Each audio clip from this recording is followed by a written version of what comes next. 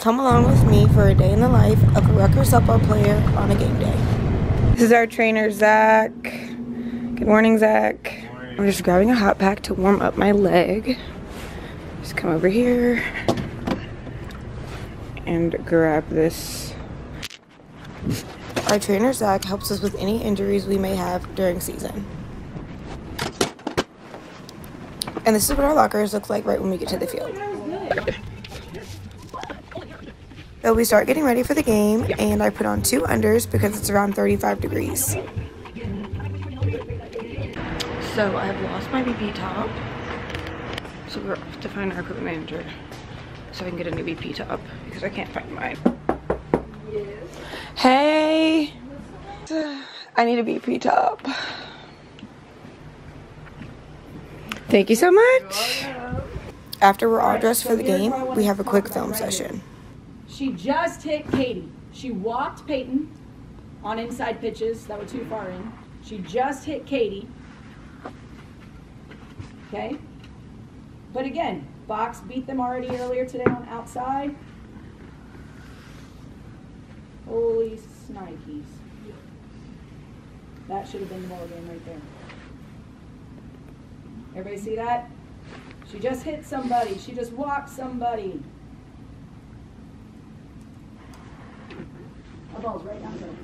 Again, she's trying to go inside. She can't do it. She can't do it consistently.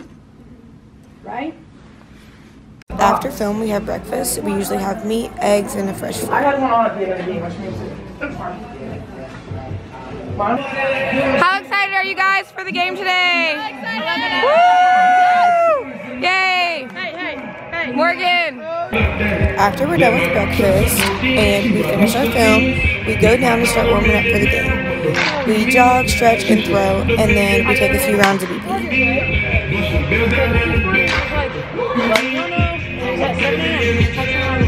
Y'all know I have 2 things to be away from my phone, but I have all my information on here and on the side this evening and everything. And I will show my side this evening. So let me know somebody else. Okay, we just finished hitting for pregame. Now we're on our walk down to the field. Woo! Woo! Okay, so here's the situation. We are in the top of the 10th inning with Ohio State. The score is 8-8. Our goal is to get 3 up, 3 down, and then somebody, either Morgan, Peyton, or Katie, will hopefully hit a home run. But I shouldn't say that too loud, you know? We can't be swinging for the fence, but we should totally be swinging for the fence here. So, anyways, that's the situation. Here we are approaching the field. Go! Scarlet Knights are gonna have a day. If we win a game today, we get 2 days off. We get Monday and Tuesday off, so that's gonna be absolutely iconic for us. Our bodies are shot. We had like a 10-day trip the 9th through the 19th of March, and then we traveled after that to Virginia, so we've been absolutely just so busy. Our bodies need a break.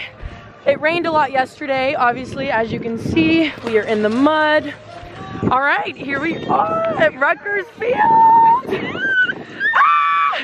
Tour, now also college coaches.